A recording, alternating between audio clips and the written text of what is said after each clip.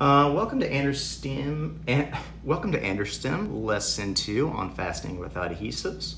For this quick tip, we're going to take 2 pieces of your regular cardboard. You're going to take a brad, just your standard part of your office supplies. And I have this kind of ice pick poker looking thing, but if you don't have one of those, you can use a push pin or a safety pin. Now, this you need to be very careful with. I like to,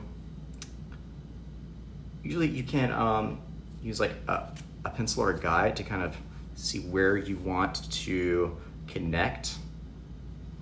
But please do it over a cutting mat or a surface. Don't do it on your lap because that's a great way to go to the hospital and poke yourself.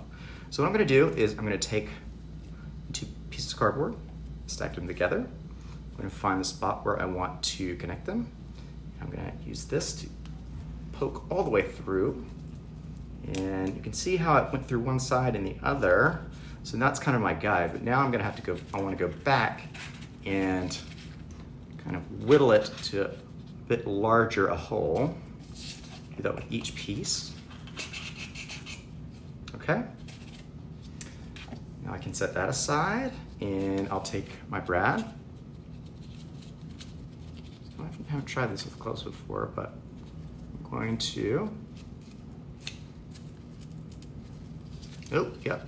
It's not quite as easy with gloves. Take your brad, stick it through, stick through again, and fold it out. Voila. You have a nice moving joint. And another way to fasten cardboard without an adhesive.